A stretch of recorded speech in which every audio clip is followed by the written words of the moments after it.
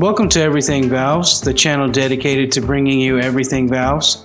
Thank you for those supporting this channel. If you enjoyed today's video, please like and subscribe for more valve videos. In today's video, we will be looking at a threaded check valve. This is a 2-inch carbon steel threaded check valve.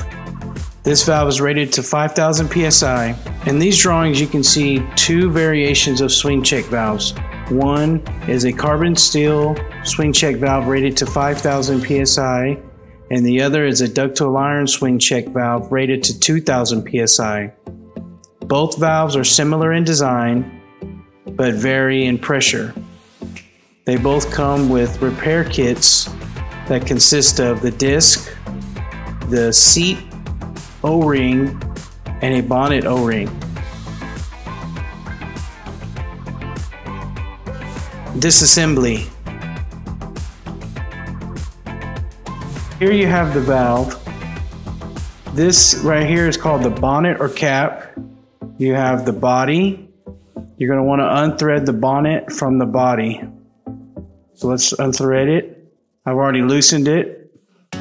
We're going to unthread it completely from the body. Here's a closer look at the bonnet. As you can see, it has a O-ring here at the top that creates the seal. This is made out of a Viton material. Then you have the threads. Here you have a port right inside with a plug that you can remove to add any instrumentation. Here's a look inside of the valve body without the bonnet. You can see the clapper there inside of the body slot. The flow will come in this direction and push the clapper up. You can see the clapper freely hanging and swinging inside there. To remove the clapper, you're going to want to grab the clapper, push the clapper away from the body seat, and pull the clapper up out from the body slot. Here you have the clapper. As you can see, it is one solid piece with a O-ring on top. This is the O-ring that creates the seal. Here is the body with everything removed. There's the slot for the clapper on top. Inside right here is the body seat sealing surface. This is where the O-ring will sit and create the seal. So here's the valve. You have the body, you have the clapper with the O-ring, and the cap with the O-ring.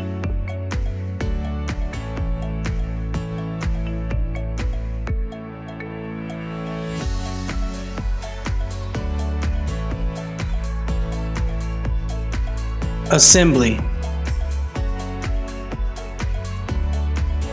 To assemble the valve, you're going to take your body, verify that there's no debris in the clapper slot. Make sure that inside of the valve port there's no trash or debris, and that your body seat sealing surface is clean.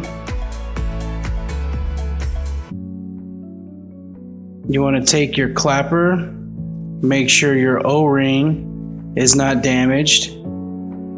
Verify that it is tight and secure on the clapper itself.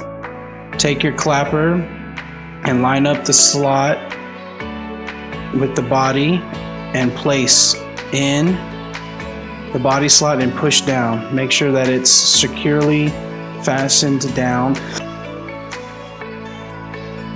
Apply pressure and make sure that the clapper freely swings and does not fall out. You're going to take your bonnet or cap, make sure that your O-ring here at the top is clean and there's no damage, and that the threads are clean and clear, and thread it into the body. Verify that your bonnet is securely tightened down into the body, and then take the valve and verify that the clapper is still swinging freely. Make sure that it moves, and there it is assembled. If you enjoyed today's video, please like and subscribe. Thank you for watching, and please stay tuned for more valve videos.